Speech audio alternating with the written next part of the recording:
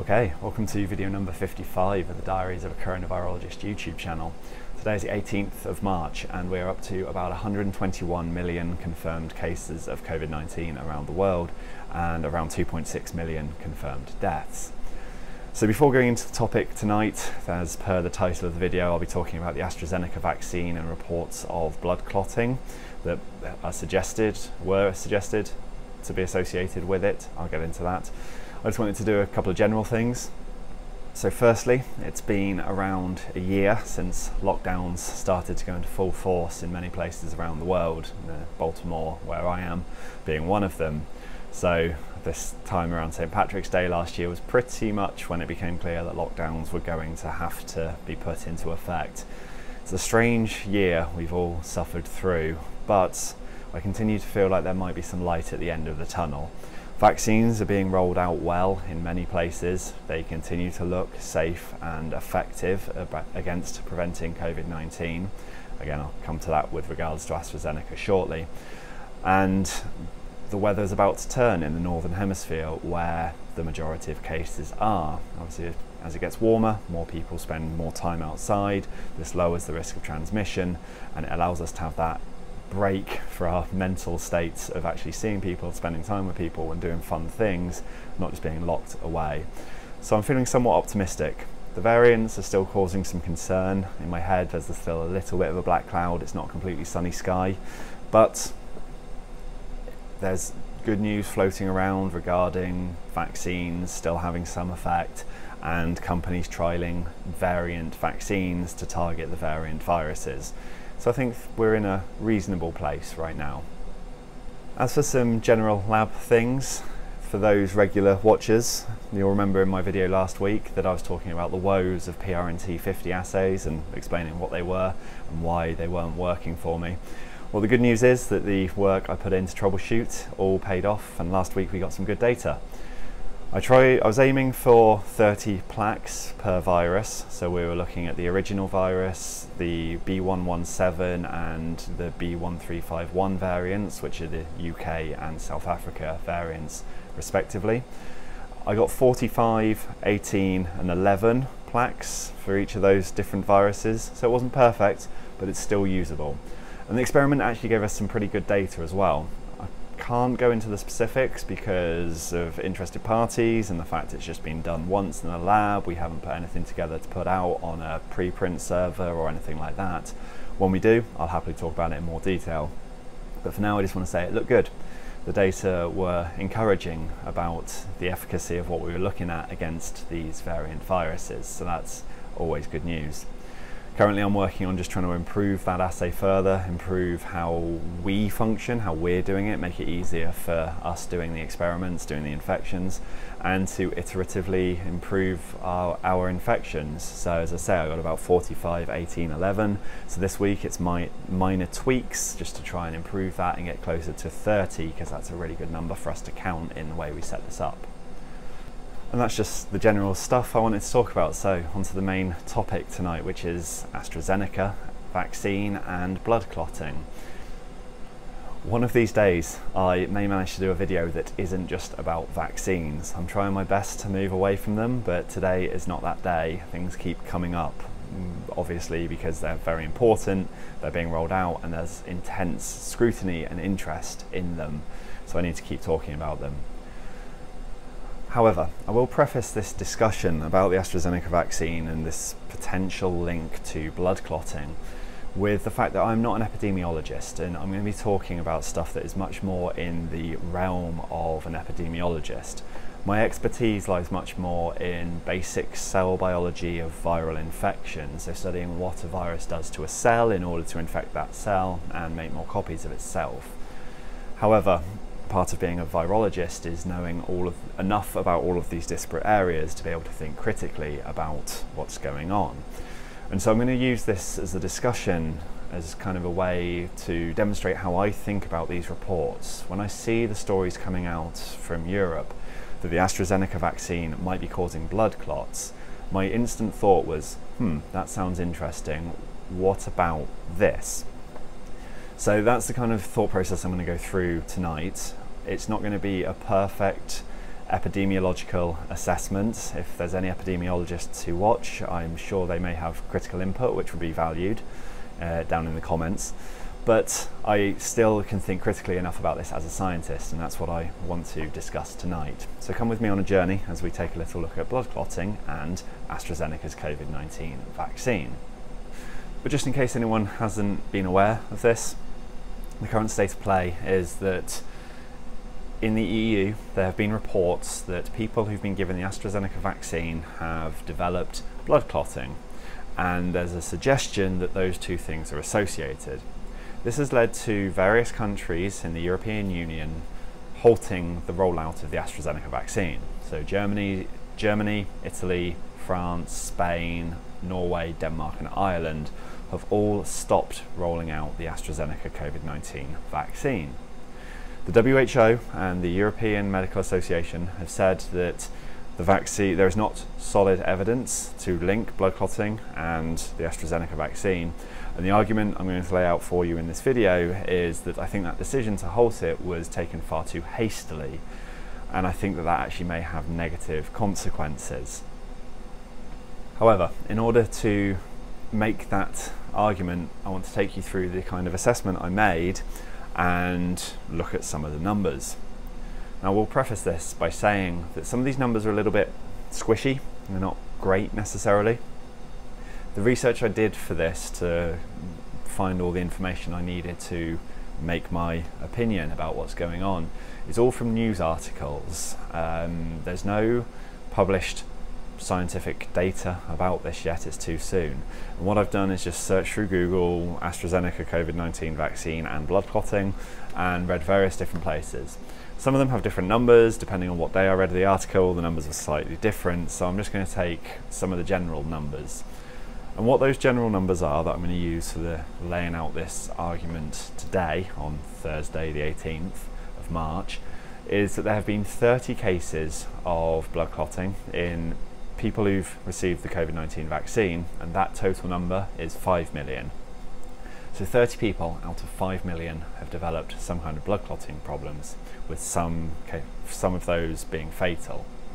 So 30 people out of 5 million translates into one person in every 167,000 people. Or put a different way, that is 0.000006%. So 0.4 zeros, then a 6. A very small percentage. So it's rare, but that doesn't mean that we can instantly say there isn't a connection between the vaccine and the development of this blood clotting. It could be that there is a causal link, but it could also be a correlation, a correlative link, an overlapping in a Venn diagram. So let's use an example of deep vein thrombosis, a blood clotting issue. Every year, 1 in 5,000 people develop deep vein thrombosis, or DVT for short. So if we work with our 5 million population number of people who've been vaccinated in the EU, and we use that 1 in 1,000 people, that means in that population 5,000 people would be expected to develop deep vein thrombosis, an example clotting issue. That's across the course of a year, so let's break that down to a week. 52 weeks in a year, that comes down to 100 cases. If we break that down further into a day, that's 14 cases per day. I was a little bit surprised to find out that there are 14 cases of deep thrombosis every day around the world, but those are the numbers. So in our population, 14 people a day. That means in 2 days, 28 people will develop deep vein thrombosis, regardless of vaccination or anything else. That's just a baseline number. We have 30 instances in all the time that this AstraZeneca vaccine has been rolled out, and that's been longer than 2 days. So that's already starting to make it look like this is a coincidental link, not a causal link. However, we can do that analysis better and be more critical when looking at the numbers. So in Germany, there have been 8 cases that have been reported out of 1.6 million people vaccinated. At least that was the number that I saw in a Reuters article and a Washington Post article for the total number vaccinated. So 8 people out of 1.6 million people who've developed blood clotting issues. That translates nicely into 1 in 200,000.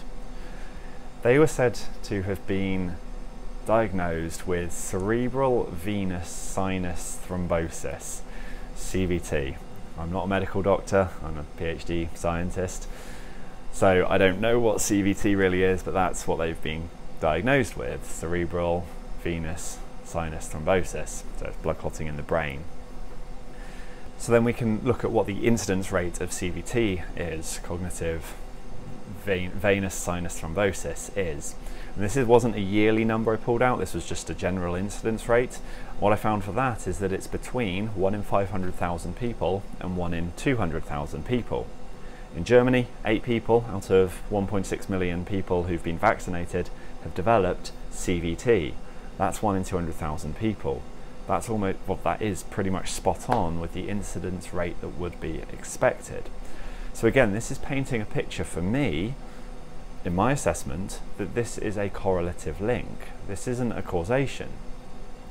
Certain people are going to be vaccinated and then get in a car crash later that day or in that week, just because of the probability of how many people are in car crashes and the fact that there's lots of people being vaccinated.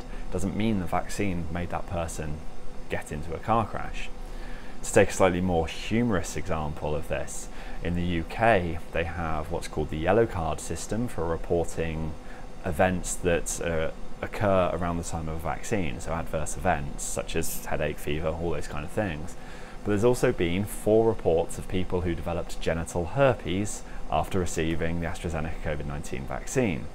That isn't to say that the vaccine is causing genital herpes, that's just a coincidental link. There was also a report of 89 people who have flatulence in the yellow card system. I don't think this vaccine is causing people to be more flatulent. So we've basically ended up at a point where we have overlapping Venn diagrams. We have lots of people who are being vaccinated, and we have a certain number of people who are going to develop any kind of blood clotting problem, and there is going to be some overlap in those people. This isn't a vaccine against blood clots, it's a vaccine against COVID-19. So there will be a degree of overlap. And as I've laid out with the numbers I've looked at, it's looking like it's matching up as you'd expect statistically. There's no reason from those numbers to think that the AstraZeneca COVID-19 vaccine is causing blood clots. Now, it doesn't mean that we should completely ignore this and write it off as unlucky for those 30 people. It merits some degree of study. There could be important things to find here, that maybe those people have some similar dietary issues or similar family histories of blood clotting, more likely. Maybe they're all people who've suffered blood clotting problems in the past. There could be important things to find out, but to me it is not suggesting that the vaccine is responsible for these problems, and therefore deciding to halt the rollout of the vaccine is a decision that, in my view, was taken too hastily. Especially when you consider that in the light of the fact that COVID-19 is also associated with blood clotting problems. Now again, the numbers here are a little bit squishy, it's a bit hard to assess these kinds of things and find reliable and firm numbers. But one study I found, which I'll put a link to down below, which was published in a journal associated with The Lancet, suggested that people who develop COVID-19, about 20% of them develop some degree of blood clotting problem.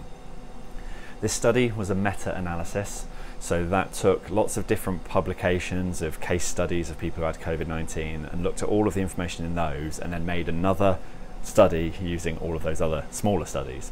So they looked at 42 different studies, and that included over 8,000 people, and they found that 20% of those had some issues of blood clotting as well as having COVID-19. Now that sounds very high to me. I'm not sure if 20% is the overall number. This population's probably skewed towards the more severe cases. But let's just, again, do a little critical thinking with respect to the numbers. In the United States, 29 million people have been infected with COVID-19. I'm using the United States, one, because I'm based in the States, but also very good testing, so probably a very good estimate of how many cases there have been. Out of those 29 million people, 1.9 million of those have been hospitalised, and this is 0.06% of people. So let's say that out of those 1.9 million people, if that 20% number were to be true, that would be 380,000 people who developed some kind of blood clotting problem as a result of COVID-19. Now, if we compare that back with the numbers we were looking at that are being reported in the EU, so as a reminder, that being the 30 cases of blood clotting problems from 5 million vaccinated people, that being 0.00006%, let's just take all of the people that have been infected by COVID in the United States. 0.00006% of 29 million is 174. So if all those people, if all 29 million people had been vaccinated instead of infected, 174 of them, based on the current level of incidence, would have developed clotting issues. Based on people who've developed severe COVID, I've made an estimate on some of the numbers I've seen that 380,000 people might have had blood clotting issues because of COVID-19. So that really strongly points towards the benefits of the vaccine in preventing infection far outweigh the risk that maybe 0.00006% of people are developing blood clotting problems. Now, laying out these kind of arguments makes me seem like a very cold, horrible person, because obviously those 30 people, that's terrible and horrible for them. Every individual negative thing is terrible. But for this, we have to look at the whole breadth of what's going on. Preventing COVID-19 looks like it's going to far outweigh any potential link between the vaccine and blood clotting at the rate that's being reported in the EU. And I think based on the numbers that are occurring, that's a correlative link, not a causation link. So that idea of the overlapping Venn diagram. And that's just my outline and framework for how I was thinking about this and how I have been thinking about, is there a link between blood clotting and the AstraZeneca vaccine? Ultimately, to me, everything points towards this being a correlative link, not a causation. Certain number of people are going to develop a certain number of conditions because they're vaccinated. This vaccine isn't going to prevent every kind of death or any malady in the world. It's to prevent COVID-19, and it's doing a very good job of that. This vaccine is effective, it remains safe based on everything I'm seeing, and because of everything that COVID can do to people, the benefits of the vaccine are far outweighing any perceived risk that's coming from these reports. However, again, I will stress that I think it is worth assessing this properly and critically. This should be followed up on, it should continue to be studied, but I think that halting the rollout of the vaccine is going to be more detrimental, and putting out all of this press coverage and news stories is going to erode confidence in the vaccine, and hopefully my video goes some way to helping whoever watches it be a bit more confident in the idea of this vaccine still being safe and effective. Anyway, that's all I've got to say for tonight, so thank you for watching. As ever, if you found the video useful and interesting, please drop a like for the YouTube metrics. Please share with any friends and family who may also find it useful. Please subscribe and hit the notification bell if you're new around here. And if you've got questions and comments, please leave them down below and I will do my best to get to them as time allows. As always, please stay safe, wash your hands, wear a mask, and keep calm and carry on. We will get through this pandemic.